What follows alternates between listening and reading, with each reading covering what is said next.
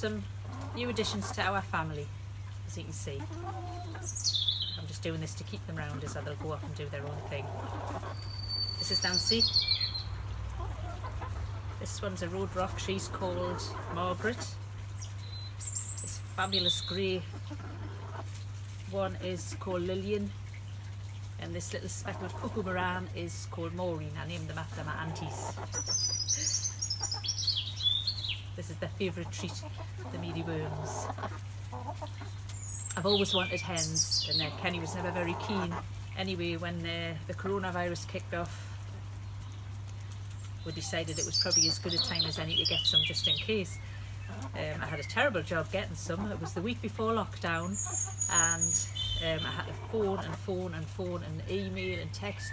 I don't know how many people to get chicks, and nobody had any, nobody.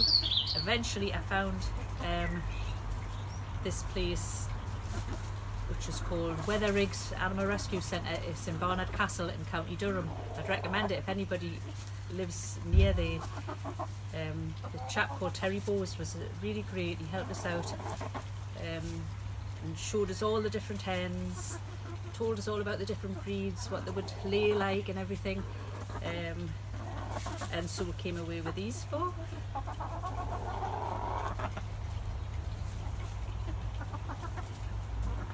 Initially we did it in such a rush, we didn't have any way for them to stay, so we put them in the greenhouse, which was fine because it was in mid-March, it wasn't hot.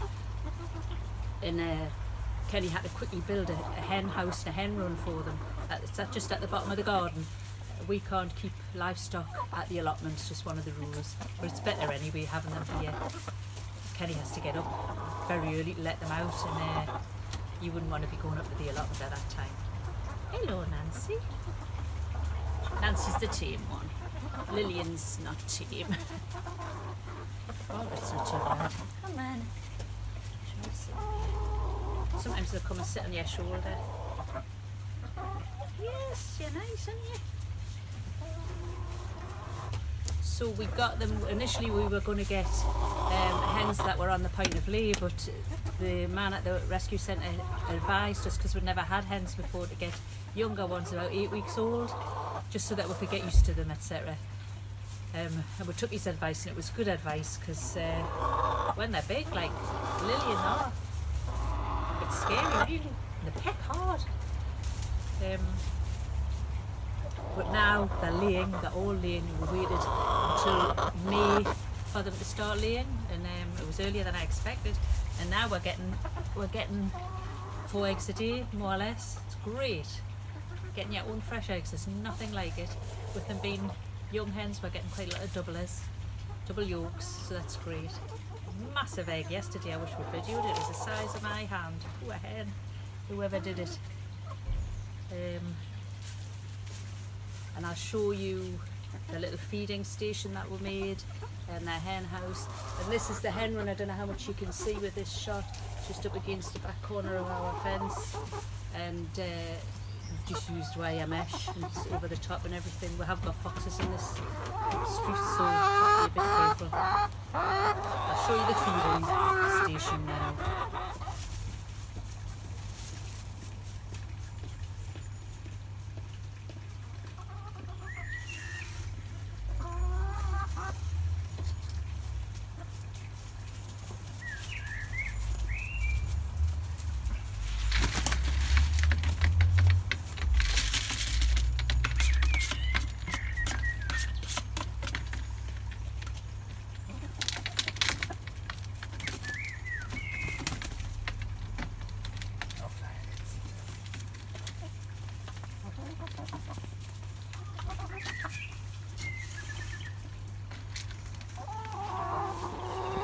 So this is the little feeding station that Kenny made.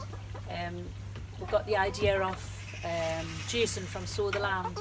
It's just a piece of drain pipe with the guttering with the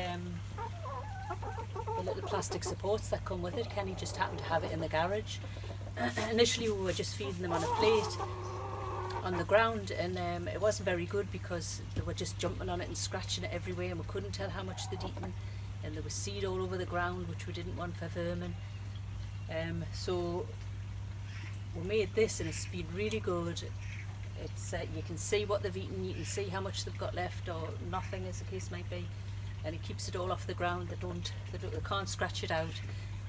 So that's perfect. I'd recommend doing that. And he's just put some plastic corrugated sheeting down the back and there just to protect it from the rain so it doesn't get soaking wet. We didn't think of that initially, but we had all that horrendous rain over the past 2 weeks, masses of it, much needed, but yeah, that's working really well. Just going to peck my eyes out there. This is the hen house. It's just basically a box with a sloping roof and a roosting bar inside and some crates for them to lay the eggs in. It's got, I'll just show them. It's got a ramp that levers up and down with some bolts on. You shut that up at night, stays open during the day so they can get in to lay the eggs. Lillian's in there now, which has been very disturbed with us. She can't get it out. I'll show you around the other side and show you what it's like. So this is the hen house from the other side, outside of the pen. As you see, it's just got the slope roof. We've put plastic on the top of that because it was leaking when all that rain came down. We've just put some plastic on the front just to stop the leaking. I don't know whether that'll stay on. And there's another door here which is double hinged so that we can get in without going into the pen if we want to collect the eggs. I'll show you what it's like inside now.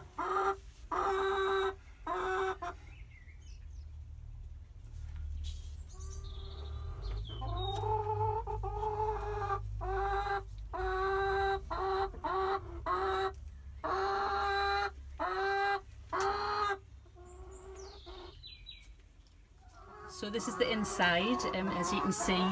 Oh, we've got two on the nesting box. Lillian, poor thing, can't get any piece to lay her egg this morning. We've got two nesting boxes, but they'll only use one. And then if you pan round, we've got the little roosting bar for them, which works great. On the floor of the pen, we have just put like metal mesh stuff. It's not chicken wire. It was really, the reason I did that was, again, I was doing what some of the Americans seem to do on like Justin Rhodes and that. They put mesh on the bottom so the chicken poop can fall through, because I wanted to save that for my allotment obviously and for the compost heap. Anyway, it wasn't going to be that practical to get it from underneath, so what we'll do is we'll just put sheets of cardboard down and pull it out every day and just put the poop on the compost heap. Nancy, shut up. And then that means the poop stays nice and clean because we clean it every day. So there you go, it's like a palace tower that they're trying to escape. Get in. Absolutely mad. So this is the outside of the hen run. Like there's the hen house. There's the hen run. It's a good, great size for 4 hens. Nancy's so noisy.